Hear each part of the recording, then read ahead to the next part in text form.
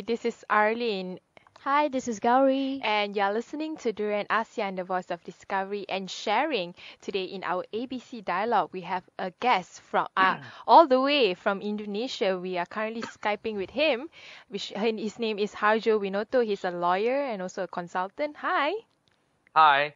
Hi. So anyway, congratulations to you and also the rest of Indonesian for having a new president of Yeah. Indonesia, which is Jokowi, popularly named as Jokowi. What do you feel about this? Do you feel excited, or do you feel like, oh, this is a new Indonesia that we are going, we are pushing forward, into the future? What I feel excited for sure. This is the first election that I follow in quite rigorous details, I guess, so to speak. Um, and Joko is a new face, the only presidential candidate that has nothing to do with the old regime. So I feel really excited. Mm. And how much that you know about Jokowi and also Prabowo, if you can describe it to us based on your understanding of Indonesian politics? Um, well, let me just put it this way. Jokowi is the kind of, good neighbor guy, the kind of guy that Obama tries to portray, except that Obama has a degree from Harvard. Mm. um, Jokowi basically was a furniture's businessman in a very small area from Indonesia. He has never been in the elite world, no fancy title like constitutional court, judge, or a politician title. He's a very simple, Mm. good neighbor guy, But and do you he think rises. do, but do you think this is actually, I mean, not being tied up to the elitist class, is it something of a disadvantage for him or something that is actually, is good that he comes from a different sort of social class? What do you think about this? It is a good thing. It's a good thing because Indonesian people are generally very sick of the elitist kind of candidates from years to years. I mean, after the 1998 reform and our constitutional reform, nothing has much changed in terms of the people who are in the position of power, and people want to see, a fresh face, something like Obama. That's why I would personally describe Jokowi as someone who resembles the charisma of Obama, first Mm-hmm. African American to hold the office in a very white country. Mm-hmm. Do you think Jokowi lived up to the expectation during the campaign period of society in Indonesia? Like, did he manage to gain the support of every different ethnicity and also social groups in Indonesia, or is it really a divided Indonesia in terms of 2014 and beyond? Well, the poll rank shows that I just received the news this morning that the official result, not the quick count, has been released by the we call it KPU. It's a General Election Commission, basically, who is responsible for counting and recapitulation. And Jokowi won by 53%, so it's pretty tight, 3%. But if I have to translate into numbers, it's averagely 1.5 million votes, 1%. So he led by 4.5 million, but that's still tight. So when you ask me, is it divided? Yes, it is. It is still divided. Mm-hmm. But what among the people who are divided in that vote, I would say that Jokowi grabbed demographically more ethnicity than Prabowo, based Mm-hmm. on the poll. What about Prabowo? What's your view on him? Well, he belongs to as a matter of fact, he was an ex-military general who was implicated in the Timor incident, and international organizations such as United Nations, based on the human rights convention such as the Rome Statute under ICC, um, classifies as a war crime offender, although no trial has actually been carried out on this matter, but he was alleged or implicated. Mm-hmm. So my view is that he still belonged to that group of military leaders that marked the Suharto's administration. Mm-hmm. And it seems like those that supported Prabowo are those that are of a certain social class, I would say the middle class, and also generally for those who are much more inclined towards religion. So do you see Prabowo as the conservative, as in like if you put it in the American term, would be the Republican image that he's trying to portray? Yes, in fact, it is. If I can just draw a simple comparison, right? Since you mentioned the conservative term in the context of U.S., issues such as LGBT, for example, he's against it. He is anti-abortion. Uh, at least his political views, not personal views, political views that he projected, has a conservative sense and nuances that general conservative Republicans in the U.S. projected. So yes, in that sense, he is conservative in the context of U.S. Mm-hmm. politics. Mm-hmm. So so during the election campaign itself, and also during the voting, during the voting period itself, what was your experience? Do you feel a different sort of election that is happening compared to during the Susilo Bambang, and also during Megawati um, and the previous ones that the previous one the previous presidents that were being elected after the fall of Suharto? Yes, yes. The difference, I guess, primarily, if I can just draw one example from this election, is that Jokowi was very well known for one particular trait. He's the kind of guy that goes into the field, or when he was running as the governor, if there were problems with the sewer or irrigate water system, he will actually go there, Mm-hmm. look for himself, and place an order to have it fixed right on the spot. The kind of guy who doesn't um, talk too much but Mm-hmm. work a lot. Mm-hmm. That's kind of portray that is the exact opposite of most elitists who are throwing empty rhetorics about change, empowerment, woman empowerment, and all these big issues in Indonesia. So in Mm-hmm. that sense, yeah, that is a major change in terms of the color of the candidates of Mm-hmm. this presidential election. Why do you think he is more grassroots compared to other leaders? What actually shaped him to be the person that he is now? I would say it's because he came from the background of businessman, and in Indonesia we call it deso, desa. I guess in Malay word it's a comparative word, right? Deso means village. He came from that Oh, background. desa. In Malaysia, I think it would be Desa, desa or kampung. desa, Yeah. kampung. Yeah, kampung is the right word. Desa. He came from that background and became a businessman, and all his focus is on result. And his his principle is basically work.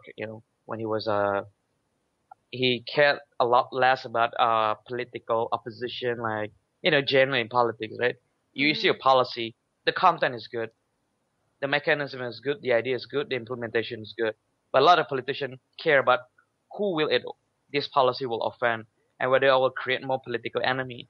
He's the Ah. kind of guy who doesn't care about that. You That's see? interesting. In Malaysia, it would be like everything is good except that the implementation or Ah, the delivery is bad. delivery. That would be Well, in the case of Malaysia.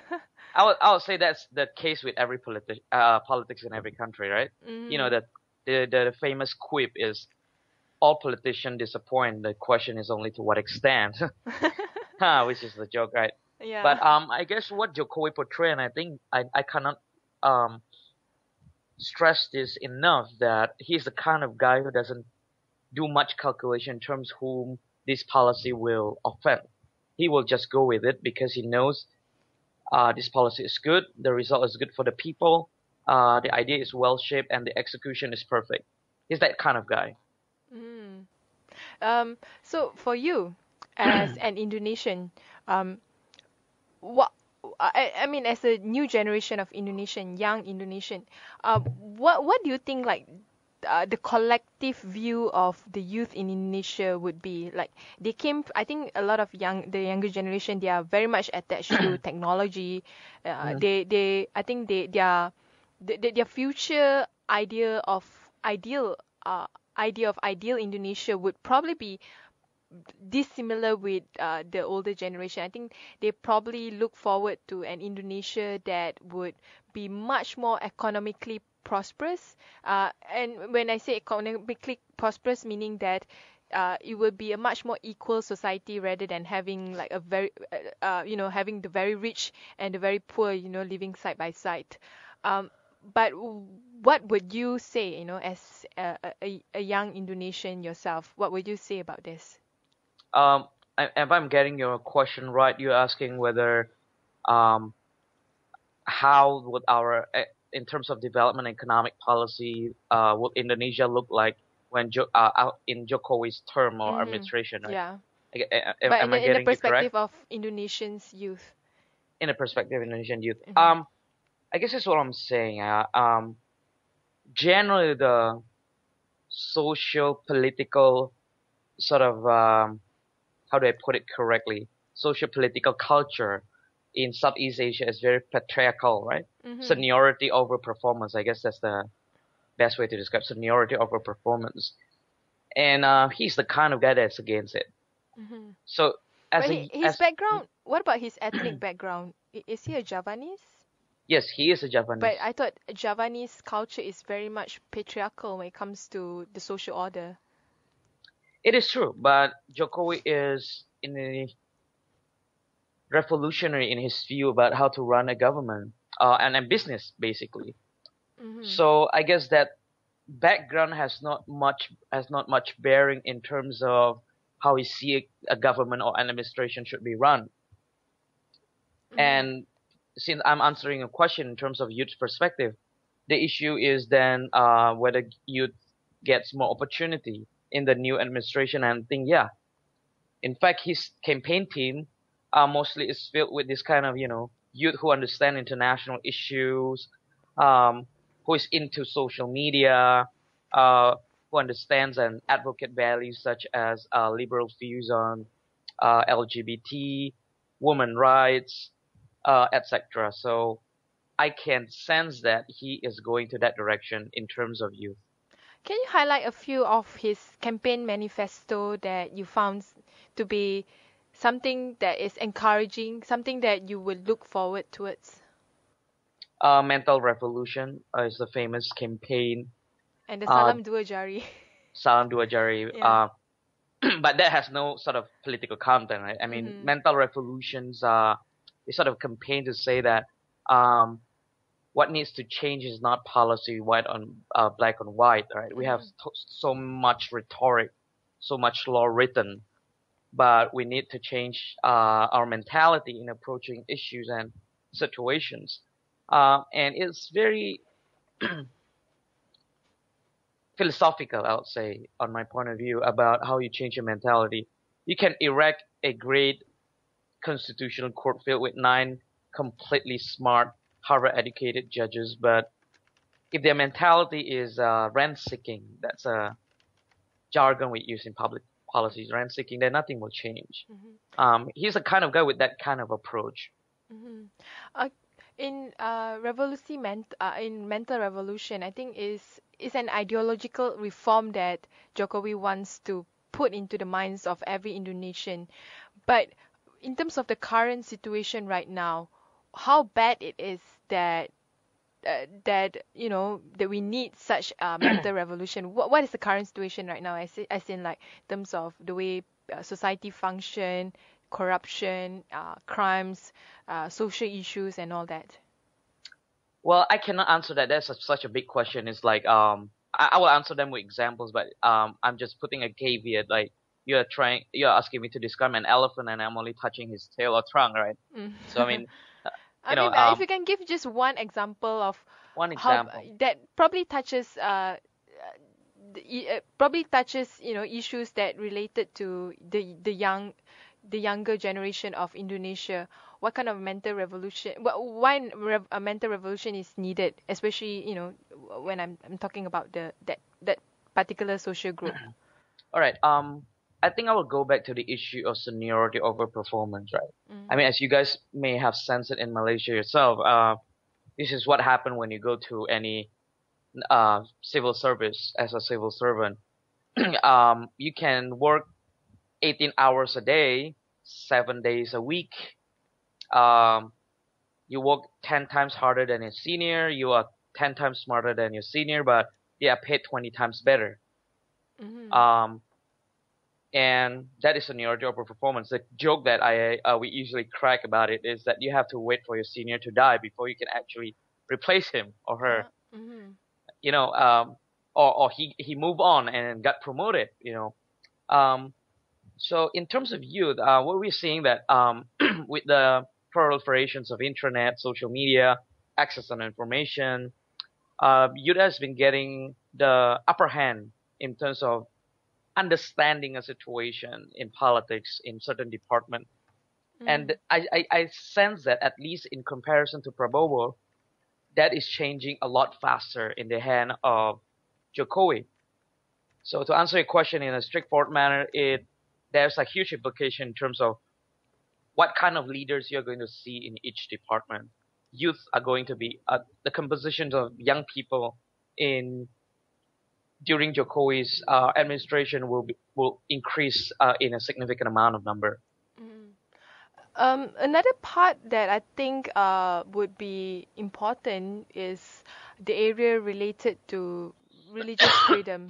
How much change that do you think Jokowi would do in terms of ensuring there is religious freedom in this country? Okay. To answer the question, I guess I'll pinpoint to the campaign situation. He has never raised any issue on religion. To me, that seems that he is religion blind. You know what I mean?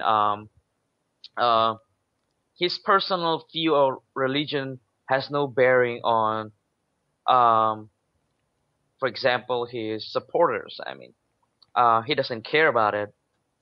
He doesn't talk about it. He has never highlighted in any of his campaign message. While in Prabowo's part, it is still very dense. It's kind of clear. For example, one of the coalition that supported Prabowo is PKS in Indonesia. PKS is a quite a conservative Islamic group who recently, for example, pushed for anti-pornography law. Among the content is what implicates women in terms of how women dress, the implementation of strict Sharia law. That Islamic party is part of Prabowo coalition.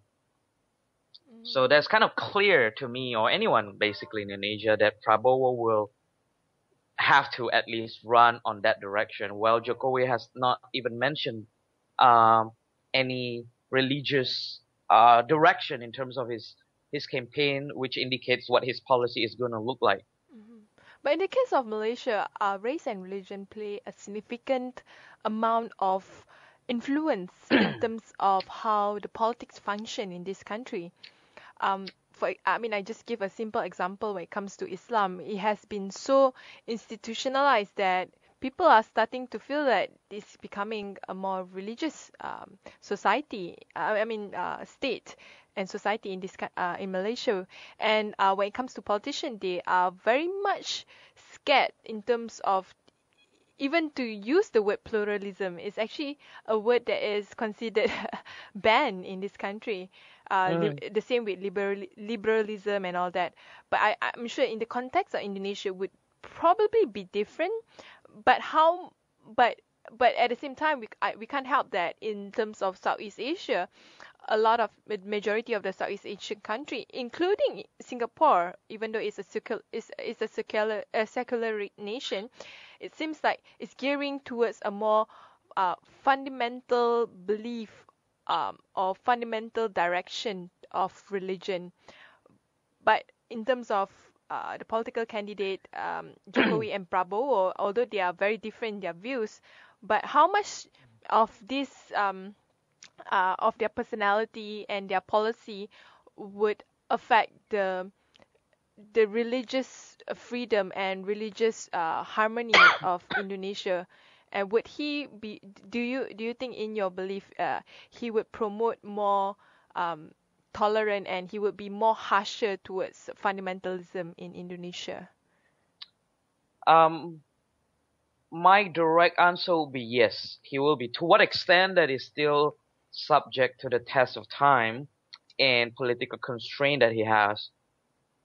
But the reason why there are so many, and this is what Prabowo basically used as a weapon in terms of negative campaign, is to discredit Prabowo as a non-Islam kind of guy. While Jokowi's religion is Islam.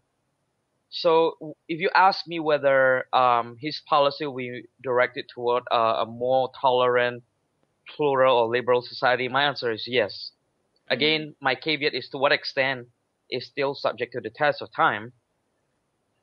In terms of your second question, in terms of whether he will be harsher to fundamentalism, I guess it'll be really subject to the test of time. I mean, I personally I'm very sort of curious as to how he would react to it. If there's for example, one of the biggest issue in Indonesia is with regard to the state permit to build religious buildings, such as particular church and mosque.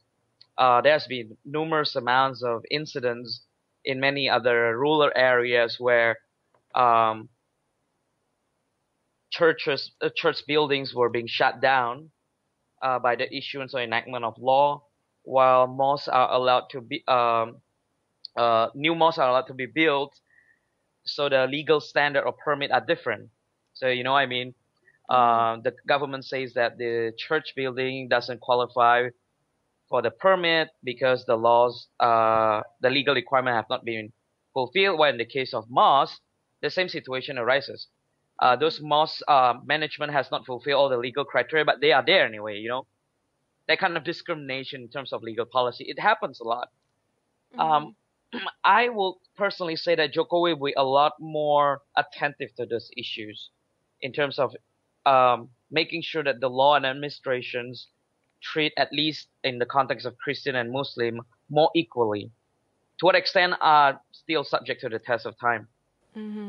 Anyway, we will take a short break, but when we return back, more discussion will be coming up from me and also Harjo Winoto. Voice of sharing. Durian ASEAN. Hi, you are back now with Arlene and also Harjo Winoto, our guest for today, to discuss about Indonesia's presidential election, which is the newly elected Jokowi. Will he be another Obama? So I want to raise a question about Obama because the first thing is during 2008 and also the subsequent election, Obama is a very popular president in Indonesia, in America, and among the public, I think a majority of Americans are very much in support of Obama's policy and his idealism. But at the same time, more and more people got frustrated throughout the years because he seems not to be able to deliver his campaign promises fast, and some of his campaign promises he can't even deliver at all. I just give example of his healthcare policy, the Obamacare, which is popularly known. It seems like he's able to gain widespread support among the public, but not when it comes to the Congress, which is equivalent to the parliamentary to the parliamentary system in Malaysia. So the Congress seems to be very much hesitant towards his policy, and even the media as well, which majority of them are being controlled by people who support the Republicans. And with that, it seems like Obama gained a lot of support with the public, but not among politicians and the elitist groups themselves. And with Jokowi, what I see is that what I see him is he's similar in in the situation like Obama, like he can gain a lot of public support, but when it comes to the parliament or the Congress in Indonesia, I am not very confident about it. It seems like he doesn't gel well probably with the elitist groups. And also, I have to compare to the politics in Malaysia, because in Malaysia as well as in Singapore, the executive have a lot of power. In fact, the executive has such a tremendous power that any policy that comes up from the executive will very much be supported by majority of those in the parliament, as well as in the executive and in the other parts of other area of institutions that is part of the government. My question to you, with so many backgrounds that I described just now, is uh, do you think Jokowi will be the next Obama, or do you think that he's able to gain support within the masses as well as within the government and politicians themselves? Mm-hmm. Well, that's indeed very long context. Yeah. So let me try to break it down to several points, I guess. The first point is whether, realistically speaking, um, he will live up to the expectation in the context of the parliament and executive power. Um, I guess I'll pinpoint it to the historical background, right? The story of Suharto, 32 years of reigning, um, a most and absolute power in executive, and the parliament is basically just a puppet of dummy. Um, and because of that historical trauma, during the Reformasi in 1998, which is reflected in the tremendous and significant or fundamental change in our constitution. Uh, this the consensus was to shift the power that originally belonged to the executive to the parliament or legislative body. So it's something like the South Africa experience, where they throw away everything from the previous regime during the sort of reform process after the apartheid regime, including, when I say throw everything, literally the good and bad things all together, right? Mm-hmm. And that gives rise to sort of a power clenching, I guess that's the word, of the parliament. And this is where I get into specific points. For example, say the government has a policy or wants to enact a law with regard to infrastructure or access to education. Um, at least there's one power in the parliament hand, which is budgeting. Uh, it means that you can have the best, most implementable, the best policy you drafted the law, but the parliament can still um, make a living life out of the executive through budgeting process. And of course, the final approval is on the hand of the parliament.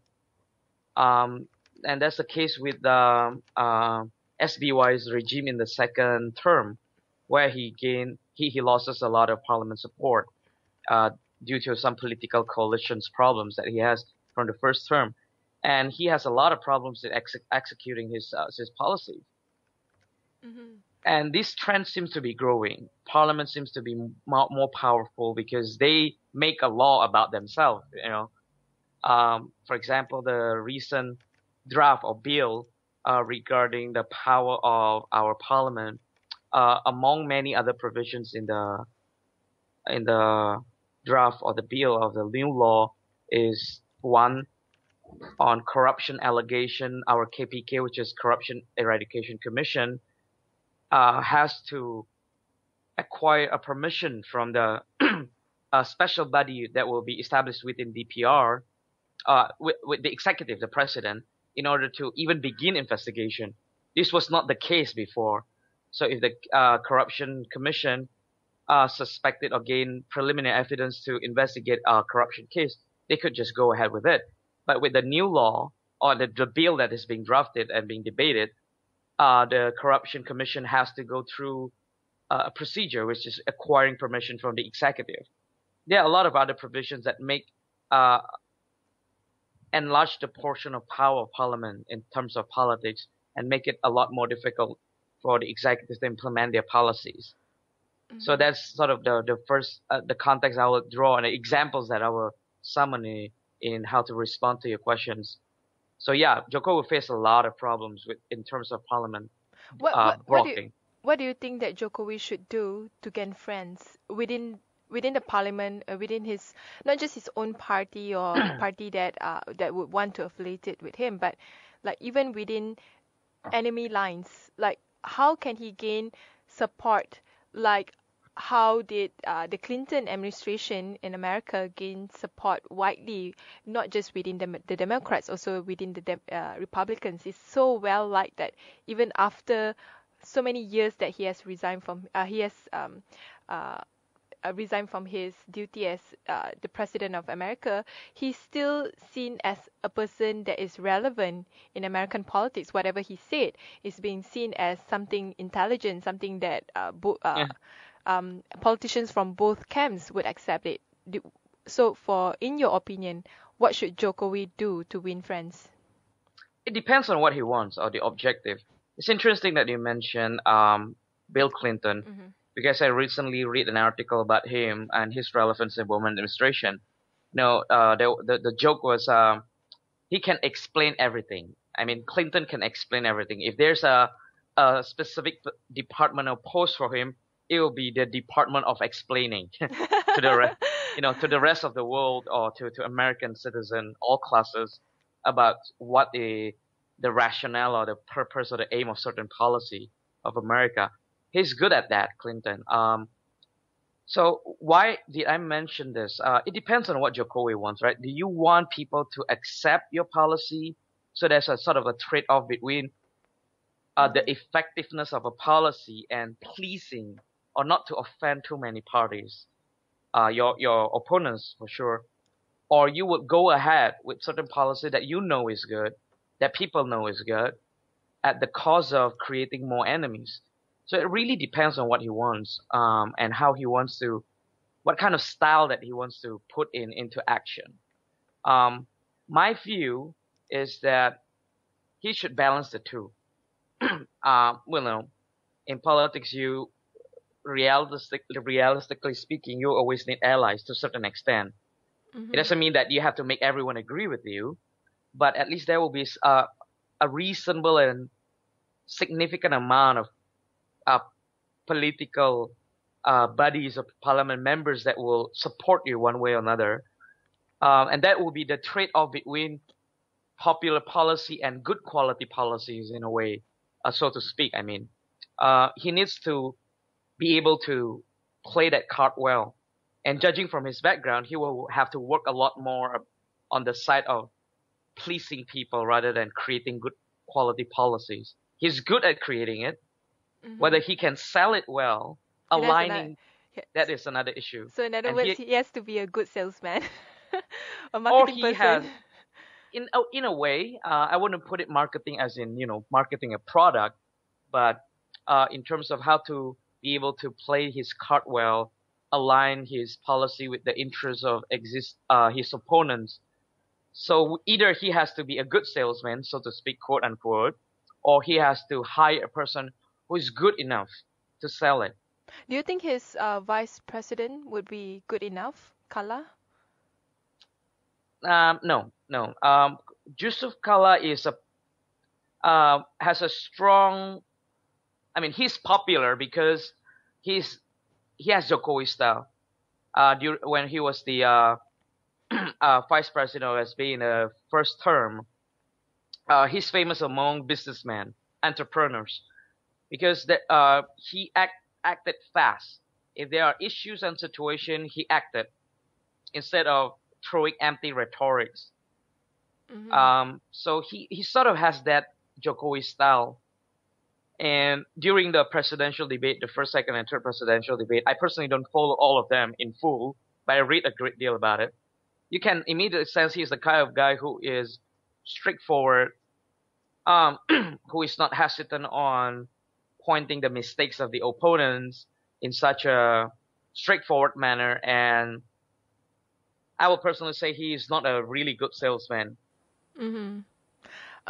My question about their foreign policy, when it comes to Jokowi and Yusuf Kala, do you think Jokowi would want ASEAN to be a significant regional body in the future? Because nowadays, I think a lot of people realize that ASEAN's influence in the world has become more and more important, but at the same time, it is unable to keep up with that sort of intensity, unlike regional bodies like EU.